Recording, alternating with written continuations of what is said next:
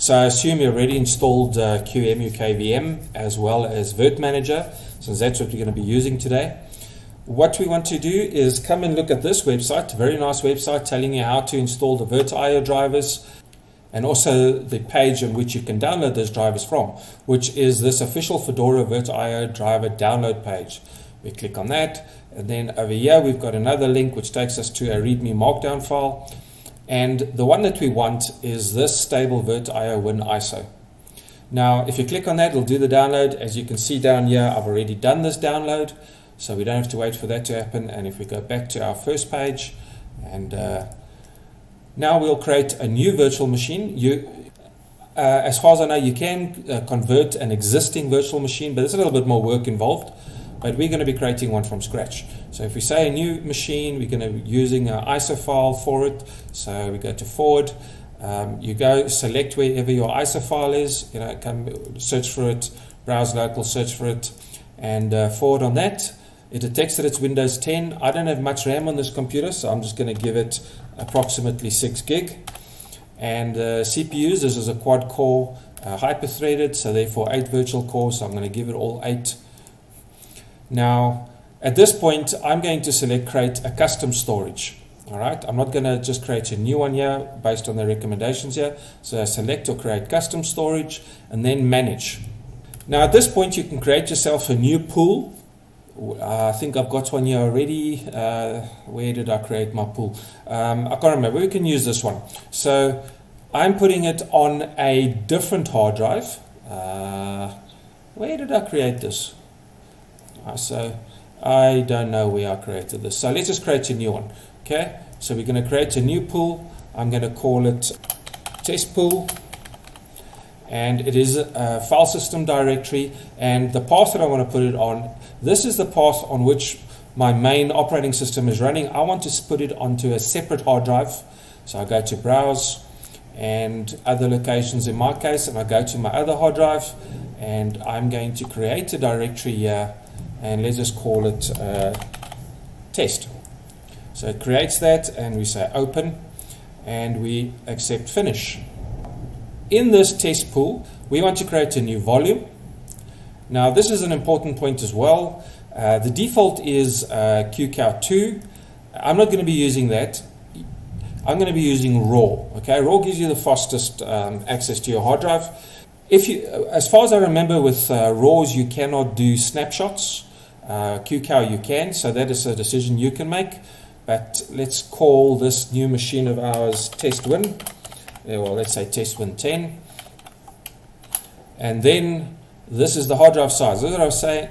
Okay, they say here 20 gig. I found I do mostly really the only reason I run Windows is so that I can do some Visual Studio and Visual Studio code development with C#, Rust, and etc. Now, I found for me, for those kind of, or for that use case, 100 gig is good. But just for our demo, I'm just going to make it 30. Let's go to 30, and I'm allocating all 30. Finish on that. It's created it, and we select it. We go forward again, and I'll give it its name again. I can't remember what I called the other one, but test-win 10, yeah. Okay, we're going to say customize configuration before install. The network install, I'm just going to leave on NAT. Now at this point, if we come and look at our CPUs, come to topology, it might not give us access to all 8 of these virtuals. We'll have a look at that, then we're going to have to come and do a manual setup here. But for now, we'll just leave it on that. Now, the important thing is the SATA CD-ROM that is automatically attached to our new virtual machine contains our Win 10 ISO. But we need another ISO to have our guest editions, if we can call them that, our VirtIO drivers. So we need to come down here to add hardware and then add a new storage controller, and here where it says disk device, I select CD-ROM. Okay, we're going to mount it as a CD-ROM. You can go to advanced options if you want, but it's such a small ISO, speed is not really going to be an issue. So we say okay on that, finish. Click on CD-ROM 2 here, and now we've got to select our ISO file. Come to browse, and again I'm going to say browse local, and we come to where we downloaded our ISO file from. It should be in our downloads folder. There it is. Double click on that. You can copy that to where you want it to be and then click from there and apply that. So it's made that little change. Now this is where we must do a few things up front, and this is where we select the VirtIO drivers. So if we come to our SATA disk, come to advanced options, our disk bus is VirtIO.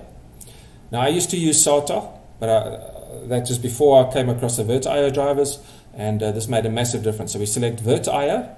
Our storage format is RAW, yes. You can come here and change your caching mode and so forth. That does make a speed difference as well. Maybe you want to go to unsafe, and that does make a bit of a difference. On our network, apply that, so yes. When we come to the network, we also want to change our device model to VirtIO.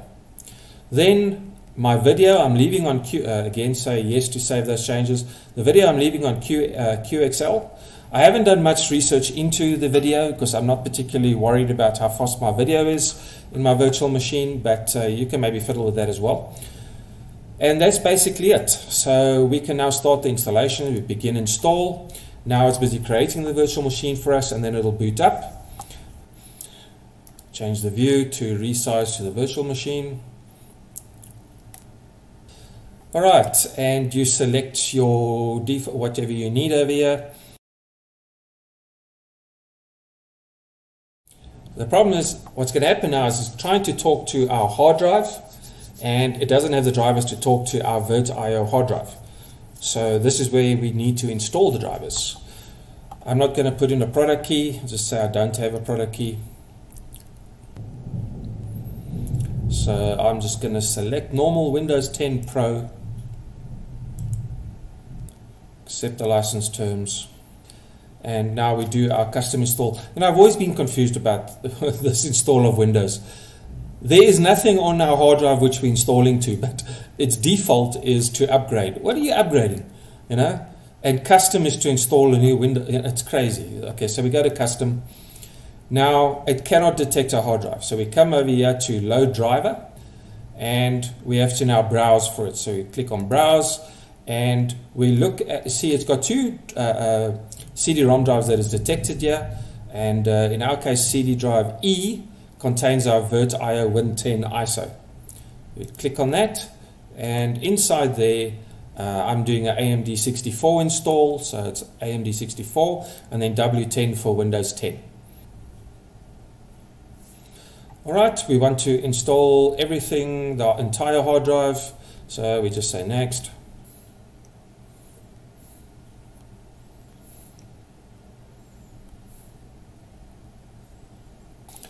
Alright, let's start with the region, that's right. Okay, let's just accept the United States. Keyboard is fine. You do not have access to a network at this point in time because of the fact that you're using a VirtIO or want to use a VirtIO driver. So we say I don't have an internet. And then continue with limited setup. You can't connect now because we don't have internet access. So continue with limited setup.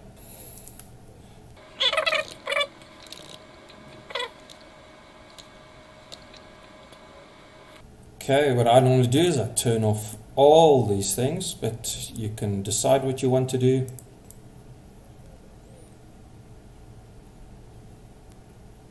Alright, and there we have Windows is installed, or maybe later here on Edge.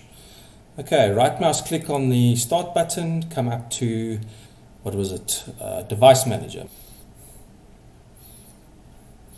Alright, if we come over here to other devices, Ethernet controller, right mouse click on that and say update driver. Browse my computer for drivers. And here we're going to have to again select our ISO where our VirtIO drivers are. So remember it was drive E in this case, so VirtIO in there. And you just say, you select that and then say OK. So this will now give us access to the internet. Say yes, we install that. So Windows has updated that. Then we need to, so now I don't want it to be discoverable. Okay, so it'll set a few things up in the background here. Now we come over to display adapters, and there's Microsoft Basic display adapter. Right, let's click on that. Also update driver. browse my computer. We know it's on drive E now, so we can just say next. Okay, so now we have our video sorted and our network sorted, so you can close that down. I'm just going to maximize this and change the display settings.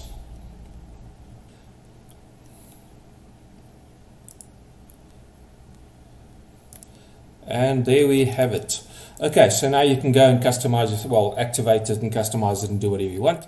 Yes, it's quite quick. Oh, what we can quickly do, I sort of interested to see how I detected my CPU there.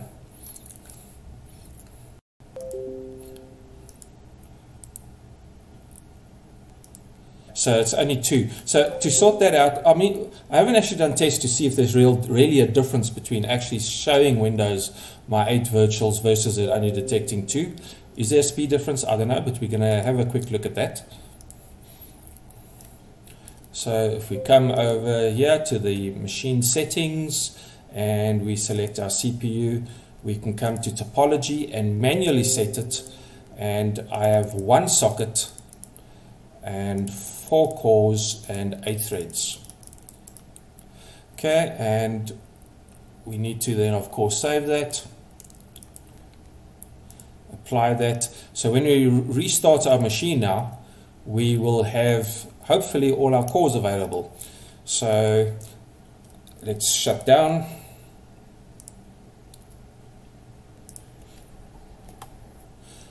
Oh, our current allocation must be on 8. Okay, so, and then let's save that, apply that, and start up again. And now we shouldn't have any problems.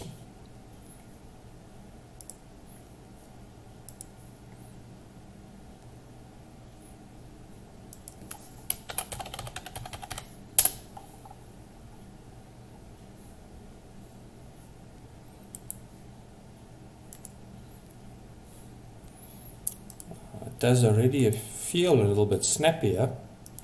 So yeah, there's all our cores.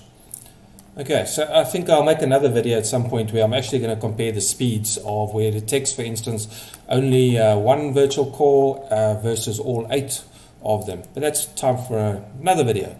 As we all know, over time Windows slows down, and every time I install a virtual machine, do some work in it, after a few months it starts slowing down, and after a while it just irritates me like crazy. I haven't been running the VirtIO drivers all that long, but it seems to be doing very well. My performance increase compared to my other options that I was using to try and speed Windows up is at least 4 times faster, which is drastic. I mean, that's really good. Well, let's do a proper shutdown. And I say thank you guys, and see you in my next video.